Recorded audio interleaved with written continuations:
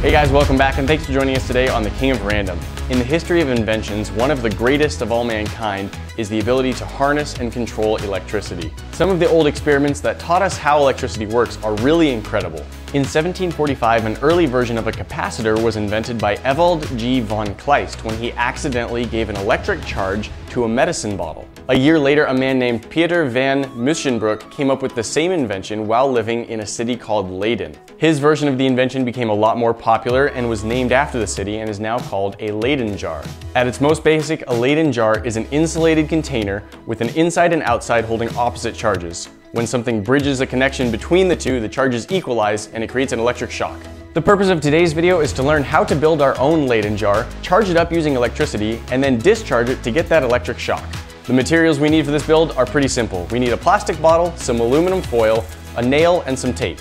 To build up our static charge, we're also going to want some paper towels and a length of PVC pipe. This one's about 3 feet long. The exact length isn't important. We've gathered up all of our supplies, now let's get started. You can use most any type of plastic bottle for this experiment. I prefer the type that has straight walls because we're going to be wrapping aluminum foil around the bottle and it's easier to wrap evenly with straight walls than if it has a lot of curves in it. First, empty your bottle.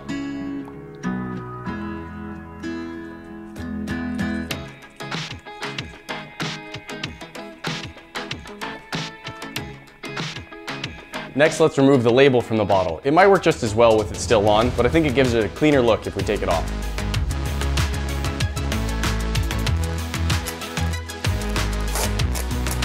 Next, let's tear off a piece of aluminum foil approximately the same length as the straight portion of our bottle. Let's see if some of the glue residue on the bottle will stick to the foil. Oh, it does. That's brilliant. If your bottle doesn't have sticky residue, you can roll it up just the same way. It doesn't need to be stuck to it like that. We have a little bit extra foil. I'm just going to trim it off. With our foil wrapped around our bottle, let's secure it in place with a couple of pieces of tape. There you have it. We now have a nice conductive coating on the outside of our insulative bottle. Fill your bottle almost all the way with water, leaving a gap at the top of about 1 inch or 2. 100% pure water actually won't conduct electricity, but most tap water has enough minerals and impurities in it that it will. But just to be sure, let's add a pinch of salt to make sure that our water conducts electricity very easily. It should only take a pinch. You really don't need much. There you go. With the salt mixed into the water, we now have a very conductive liquid inside the bottle. Now the last step in building our Leyden jar is to drive our nail down through the center of the bottle cap so that a portion of the nail is sticking up above the bottle, but some of it is also sticking down into the salt water. You can see that the bottom of the nail is submerged in our salt water. This will allow a good electric current to flow from the nail to the water. And just like that, your Leyden jar is built. This is now a device that for some time can hold an electric charge unless something conductive connects the nail to the foil. With our Leyden jar complete, it's time to charge it up using static electricity. A very easy and consistent way to build a static electric charge is using paper towel and PVC. Before we start using our PVC, let's clean it off using some high grit sandpaper to be sure that it's free of any oils or dirts or residue.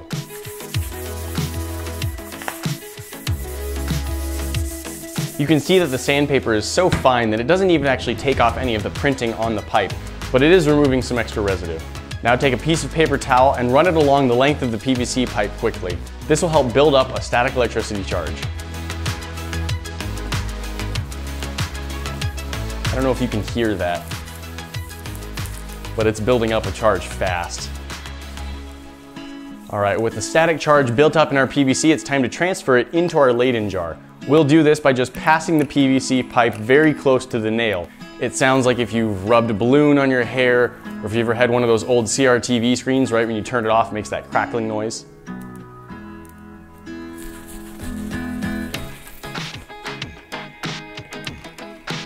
I've now charged up the PVC and put that electricity into our Leyden jar 5 or 6 times now, so I think it's time for a test to see if it will discharge. The nitrile gloves are going to be too much of an insulator, so I'm going to take them off, try grabbing the foil, and then touching the nail to see if I get a shock. Oh, I got a shock just from the foil.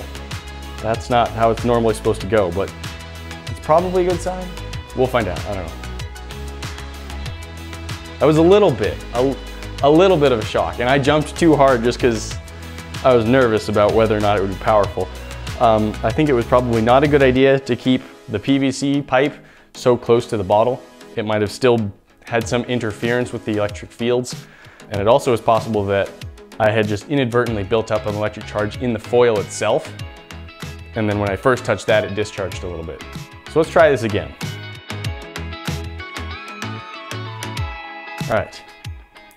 And it shocked me again. I wonder what's going on here. Well, I'll still try touching the nail. Yeah, it still got me again. It is working to some extent. I'm able to hold the foil and I get a zap when I touch the nail, but it's also zapping me a little bit when I grab the foil in the first place. So I'm going to try taking the foil down by about 1 inch, just in case the static charge from the PVC is also jumping onto the foil as I pass it next to the nail. I'm going to try and move it away from the nail a little bit. Okay, let's try charging this up again. There's 5 charges, and this time when I grab the foil, it's not doing anything to me. Let's see what happens when I touch the nail. Oh, that was definitely a bigger shock. All right. I think what's been happening is the foil itself has been building up something of a charge, and since I'm standing on the ground, when I touch the foil, that charge runs through me. But when I hold the foil every time as I charge it, it keeps the same charge as me, which is a greater difference from the charge inside the water. That makes it so when I touch the nail, it gives a bigger shock. Last time, I charged it 5 times. This time, I'm charging it 10. All right. Here goes nothing. Let's see what it does to me.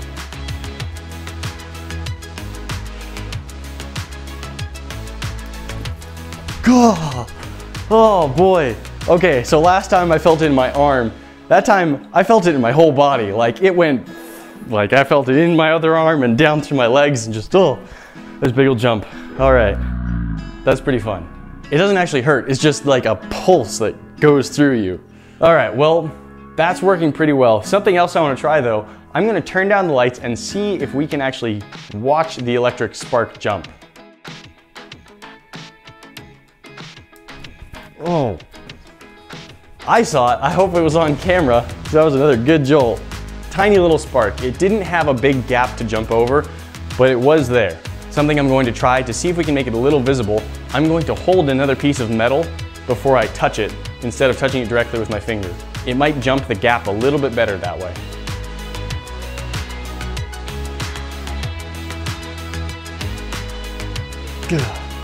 Well, it didn't really jump the gap. I still had to touch the foil to the nail, I think, but I still did see a spark. And when I touched it with my finger, it looked like a yellow spark. Touching it with the foil, it looked like a blue spark. No idea what the difference is. There we go, we've charged up our Leyden jar using some PVC and paper towel, but I want to try and take it to the next level. In a previous video, we shattered a plasma globe while it was running. Now we're going to try using this plasma globe to see if we can charge up the Leyden jar with it. When this is turned on, if a piece of metal gets near the bulb, you can still see that purple spark showing up. I'm going to try touching it with my glove. Oh, it's like doing pretty much nothing. Oh, it's still getting the spark though. Oh, it's starting to heat up, just the tip of my finger. Let's see if it... It doesn't really give you a shock. It gets warm, but it doesn't, like, just this is a lot more of a feeling of electricity. Well, let's see what happens if we touch this to our Leyden jar. Well, it's sparking, kind of like when I touch my finger to it. I don't know if that's building up the charge or not. Let's just let it go for a second and see what happens. Oh, it smells like ozone. Wow, that's kind of powerful. Well, that seems like plenty of charging to me. Let's see if it did anything. No shock from touching the foil. Nothing. Nothing whatsoever. I kind of thought it would do something. Oh well. Well, whatever electricity is coming out of that, it doesn't seem to charge our Leyden jar. So I think the best way to do it is just stick with the PVC. I was kind of hoping it would be like a quick acting charge, just full. Oh well. Whew. My favorite thing to do is you get this bottle, charge it up pretty well, about 10 passes, then you get a group of people. Have one person hold the bottle on the aluminum foil and have everyone hold hands in a circle. Then you have the last person in the circle touch the nail and everyone in the circle will feel the jolt run through them. It's pretty entertaining. There you have it. Now you know how to build yourself a Leyden jar, which is an early type of capacitor.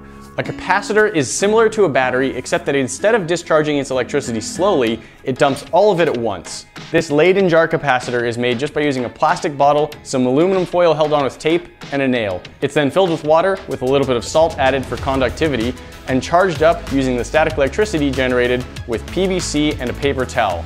This is something you can easily build in an afternoon and have fun experimenting with. Or you can just use it to prank people and tell them to touch it and see if you can get them to do that without knowing what's going to happen. They'll be in for a surprise. We tried charging up our Leyden jar using our broken plasma globe because it does discharge electricity in some form, but apparently it's not anything that will charge this up. If you know of a good experiment that you can do with a Leyden jar, let us know down in the comments and we might try it out. Thanks for joining us for this project today, and we look forward to the next one. Talk to you then.